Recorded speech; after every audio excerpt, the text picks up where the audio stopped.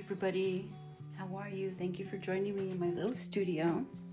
This is not so much about what this means to me as more of a little bit of kind of technique.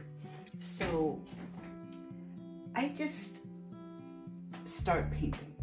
I mean, I did have an idea. I marked this out in pencil. I really didn't know what I want the background to be. I'm not sure if I want to put clothes on her or not, but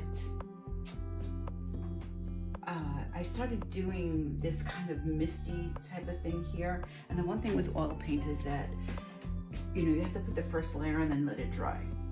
And then you can play with it, but then you have to let it dry. So it's really cool because you can manipulate oil paint, but you have to let it dry in between applications.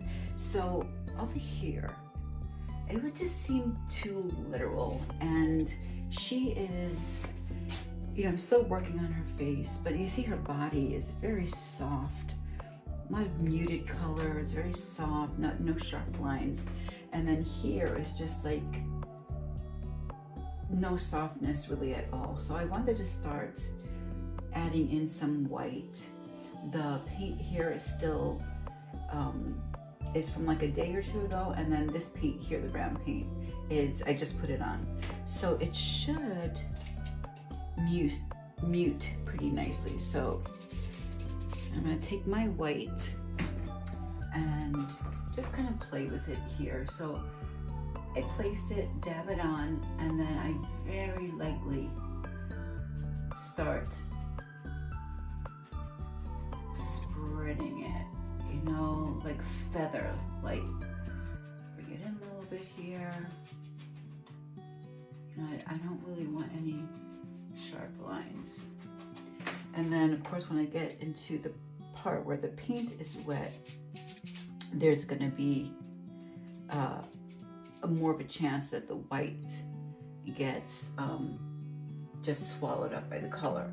So I didn't use too much of the oil that I add, oil medium that I add to the oil paint to make it a little bit more pliable. I have it a little bit drier. And yes, I just dab it on here. And you see as they go down, it kind of gets a little dark. It brings some color up here. And some of this olive green is pushing up, but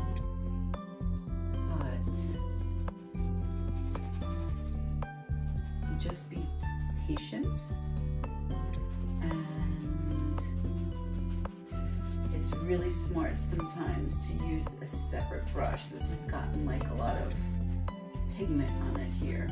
So I think what I'll do is I'll take a separate brush that has nothing on it and not add any medium to it, just the paint.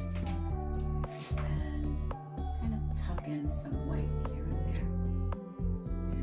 And I can let that dry until tomorrow, early morning, and it should still be pretty pliable. Take some, get into some of this here. This yellow is from like 2 days ago, but I put a lot of the medium into it that keeps it kind of wet. And that just helps it stay nice and pliable. And this has to kind of mean something. So it's funny because sometimes I start out with a piece that I already know what the meaning is, and sometimes I start out with a piece that the meaning comes to me while I'm doing it or after I've done it, or especially after I've done things that I don't like, and I realize, oh my gosh, I have to start changing it or covering it up, which is fine because I have different experiences with every piece that I do. Okay, so yeah, so I just want to soften it up, nice and muted. And So what I wanted to do is I started making it kind of look like a forest, and what I want to do more is take away some of that green so I can add more neutral colors into it, because I think I want it to be more of she's on a beach somewhere or an island somewhere where it's just sand. And yeah, so that's what I'm slowly trying to kind of create. And like with the green and the blue in here, I was doing some black, some orange, and a little bit of red, and it really makes a nice olivey color.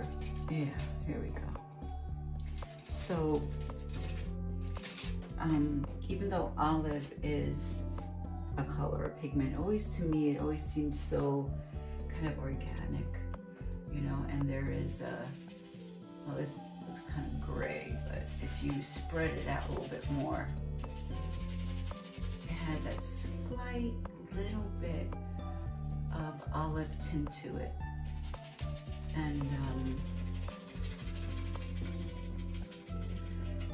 yeah, so I can spread this out, and then tomorrow I can add some white to it and see what happens.